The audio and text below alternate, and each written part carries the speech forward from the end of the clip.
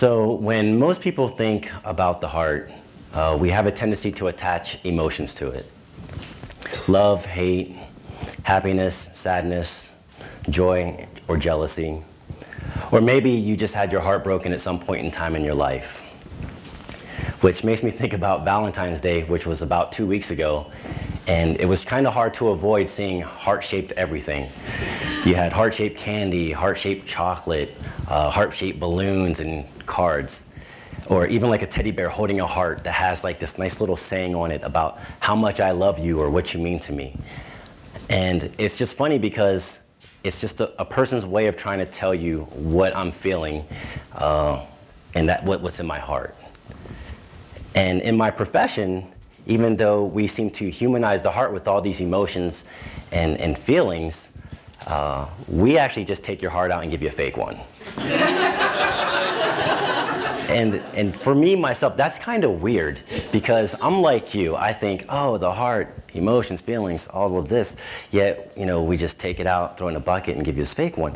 So I have to ask certain questions, like, you know, what does that mean? And I remember the first artificial heart patient I got to work with. I asked them all the silly, dumb questions that anyone may ask. Do you still love your wife? Do you love your kids? Are you angry? Can you get angry? Am I making you angry now? If I scared you, would your heart rate pick up? Even though I know it can't because I control it. But I gotta ask because I don't know what that's like. And the only way I can find out is talking to this person as to why would you even put yourself through something like this? So I'm gonna ask you to think or imagine you're in your hospital room and the doctor comes in and tells you, you're gonna die today. And there's really not much we can do. Not in a year, not in 6 months, but actually today. You know, what goes through your mind? Do you start thinking about all the things you're gonna miss out on, like your kid's graduation or they're growing up? Are you gonna miss out on the child's first steps? Are you gonna miss like a loved one's wedding? Or maybe you're just thinking about, man, I really wish I told that person how much I really liked them. Or maybe you start thinking about other things like, man, what's gonna happen to all my stuff? Or, you know, my family's not financially prepared for me not being here anymore. These are real things that patients have actually shared with me when a doctor, you know, presented this to them. And so it made me start to wonder, how much time would you need at that point? What would you start thinking about? Man, I just really wish I had like another day or a week, or man, I just need a good solid 10 years. You know, how much time would you need so that you would be comfortable or feel like you can pass away in peace? Or if it's a loved one, what would that feel like? You know, hoping that you just had a little bit more time with them so that whenever they are gone, you're going to be okay with that. This is a reality for people, or for many people that have severe heart disease and are actually waiting a heart transplant. And these people are kind of deemed the sickest of the sick. You know, medications are no longer working for them. There's no other type of mechanical device that can actually give them the time that they need to get this transplant. Because even though you need a heart transplant, you have to wait for that donor heart. And the problem with waiting for a donor heart is we're going to keep coming back to that special word, time. And that's just something that you're out of at this point. Enter Syncardia's Total Artificial Heart. It's kind of like a superhero. It comes in to save the day.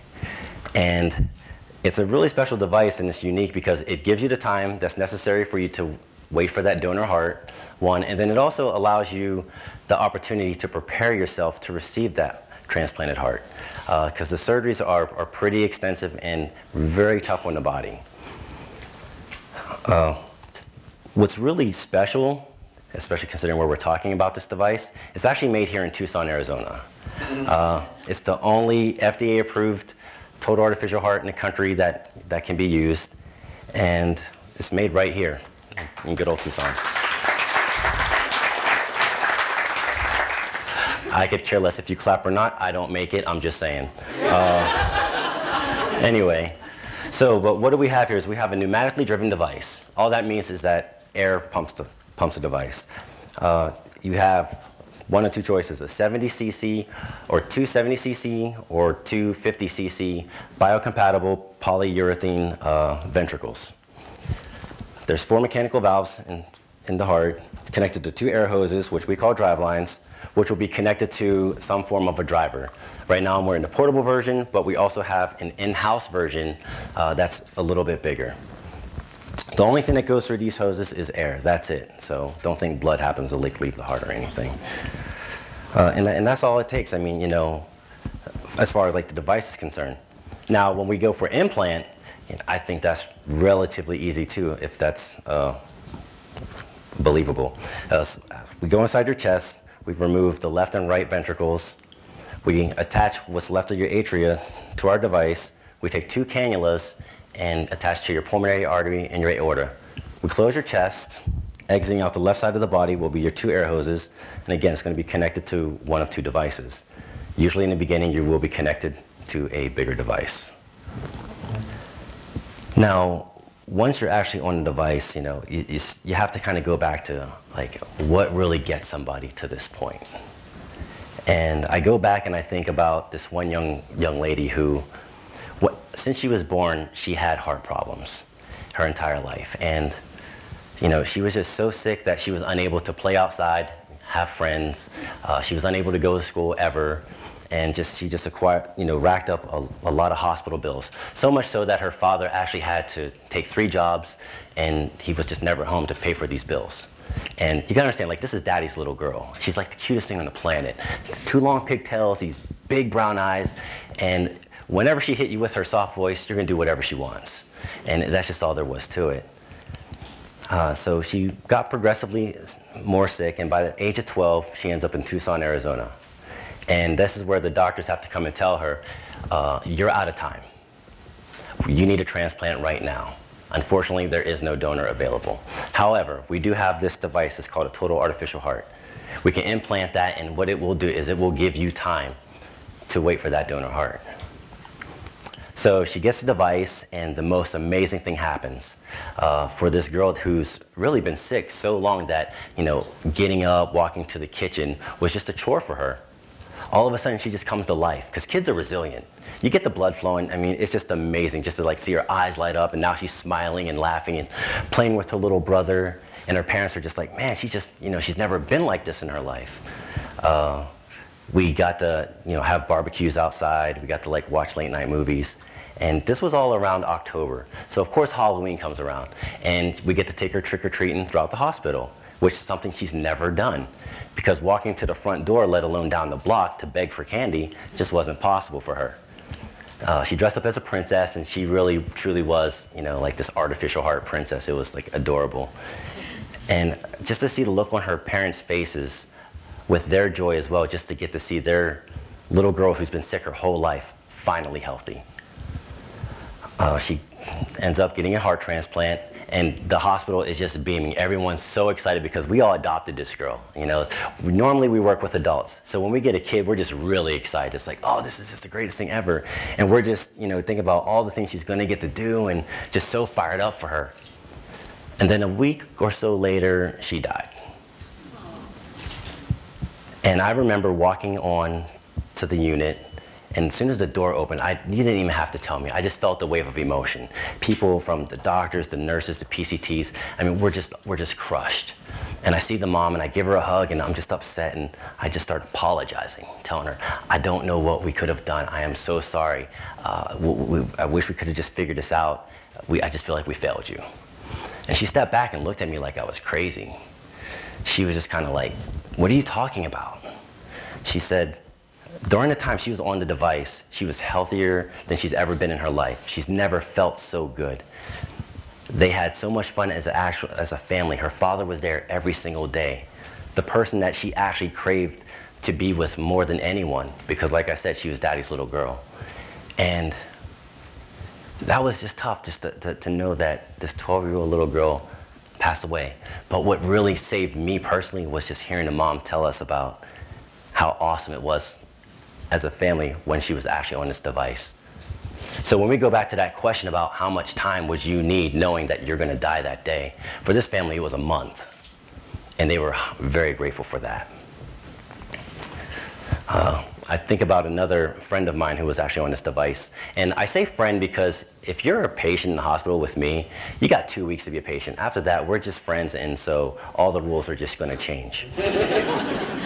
And so my friend, his story goes, as a youngster, he was highly active and pretty athletic and loved baseball. He was really good at baseball and had aspirations of playing in the major leagues. But life is a funny way of changing things up, and he got really sick, which ultimately, destroyed his heart.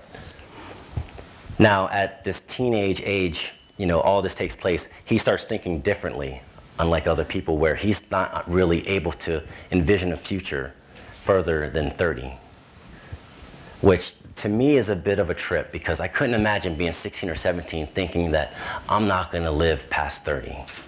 Maybe I won't get married or have kids. So this is his reality. Now, of course, he ends up getting married to a wonderful woman, and they have children, but unfortunately, he's getting progressively sicker. And it just gets to a point where the doctors tell him, you know what, someday you're going to need a heart transplant. And he's like, okay, so he does all the things that you're supposed to do with meds and this or that, waiting for your transplant, but it never comes. And he just gets worse.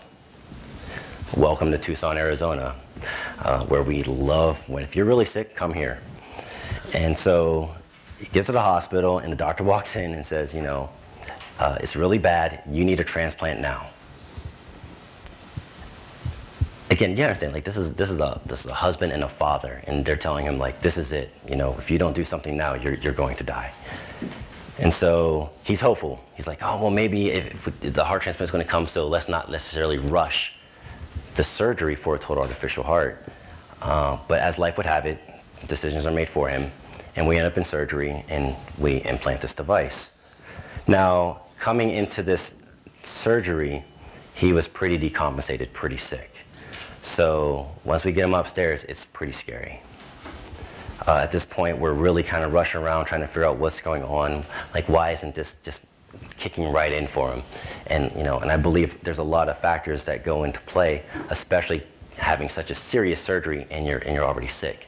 And on top of that, his lovely wife happens to be up in the room, and you meet her, you're just like, that is just the nicest, sweetest person in the world, so I can't have her upset or crying because I don't want to be responsible for that.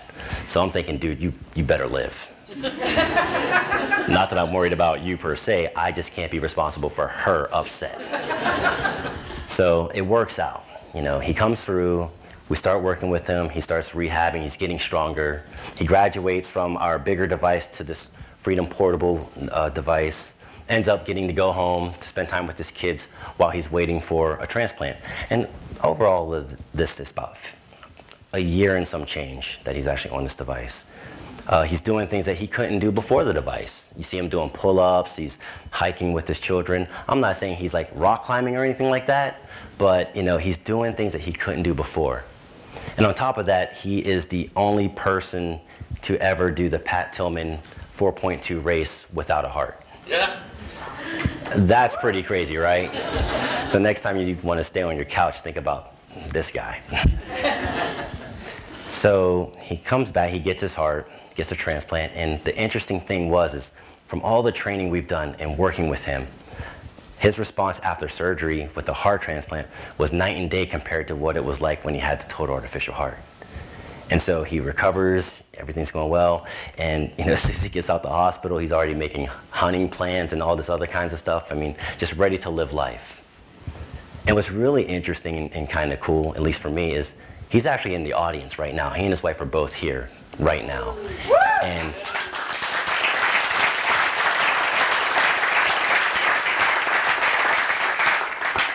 what makes that so special is because I know because of the device that I'm holding in my hand right now is why he's here.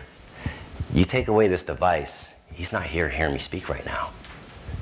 That blows my mind because I love this guy. I think his wife's cooler, but I love this guy. And when I go back to time, from his perspective as a teenager, thinking that he's not going to live to 30. But now, with this new lease on life, he's thinking 30 more years, 40 more years. I got, see my kids graduate, all these types of things. That's pretty cool, because now he's got more time. Now I know this is about home is where the heart is. And as corny as this is going to sound, for me personally, home is where the artificial heart is. Because it's made in Tucson, Arizona. Live long and prosper.